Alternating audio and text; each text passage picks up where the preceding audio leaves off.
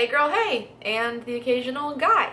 Welcome back to my channel. So today I'm going to be doing my September favorites before we get too far into October, which by the way is my favorite month of the entire year, which you guys probably know by now because I feel like I preach it all the time. But anyways, today is October 3rd, the day that I'm filming it, so happy National Mean Girls Day, woohoo! So let's go ahead and jump right into the favorites, shall we? So we should probably start with like the obvious favorite, which you know is the change of hair. So I've been blonde for like 2.5, almost 3 years. Well, I had been blonde, and I decided to mix it up a little bit, so I went dark. I don't know the specific shade, if any of you guys are curious, because I went to obviously a stylist, and she mixed the shade, and I didn't think to ask like maybe if there was like a name, but it's just like this really nice like brown color with like reddish undertones, which it has faded because I've had the hair color for probably 2 weeks now, I think.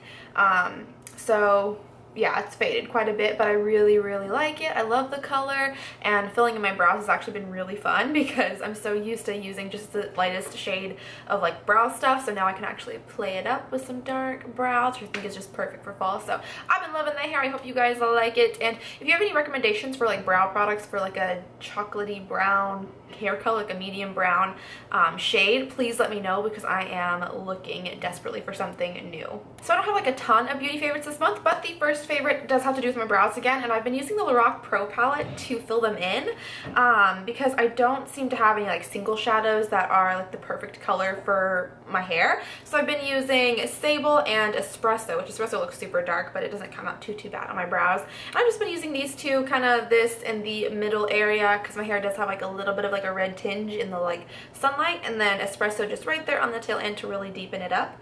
And I've been really enjoying it, and it seems to be working out for me so far. So next for makeup, I have been using my L'Oreal Revitalift Miracle Blur Instant Skin Smoother Primer thing, which I don't think it's actually a primer. I think it's just to help kind of smooth out any fine lines and pores, and it has an SPF of 30, which is actually pretty nice. So I've been using this. This stuff is like seriously so thick. I love it. It just covers literally everything that you need covered, and it makes your foundation go on just flawlessly. So next is for my under eyes, and it is the NYX HD Concealer. This is in the lavender shade because, as you can see, I'm very pale, and a lot of concealers are it's kind of hard for me to find a concealer that's going to highlight my under eyes, and I actually learned about this concealer from, I just drew a blank, I know her, Jackie O. I don't know why. It's like literally I was thinking of her name, and then up until I decided to say it, my mind just went.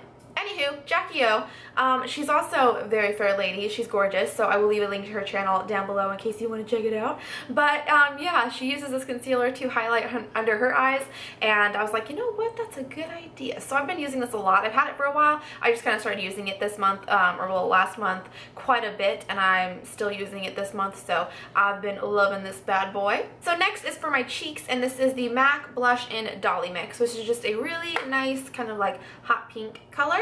And I have had this blush forever, it seems like. I bought this back when I first started getting into makeup, and I just barely ever used it, but for some reason in September I was getting really into the darker blushes as we're going into fall because it was quite cold?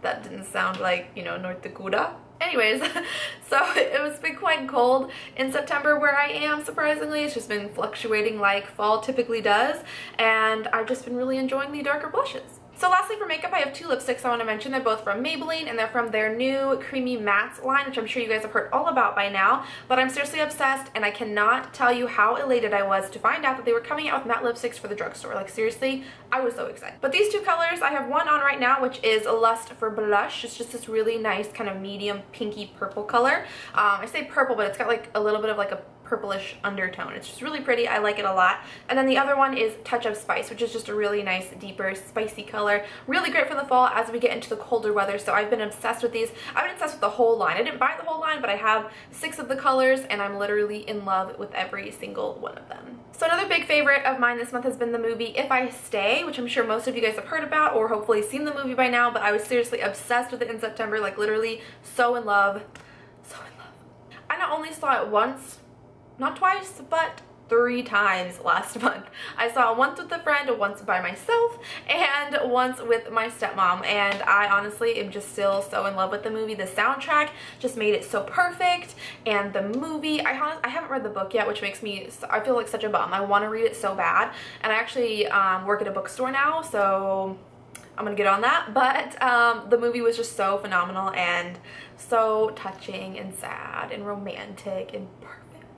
So for music, of course, all of my music favorites are listed on Spotify in a September playlist, so I'll have that linked down below for you. But I've also been loving just the entire If I Stay soundtrack, because Willamette Stone, or is it Jamie Blackley, he actually sang on the soundtrack and in the movie, and his voice is actually pretty nice to listen to. So I was really obsessed with the soundtrack in September. I just loved listening to the songs and thinking about the movie because I'm lame. Other than that, I think that wraps up this month's favorites. So thank you guys so much for watching, and I will talk to you guys next time. Bye!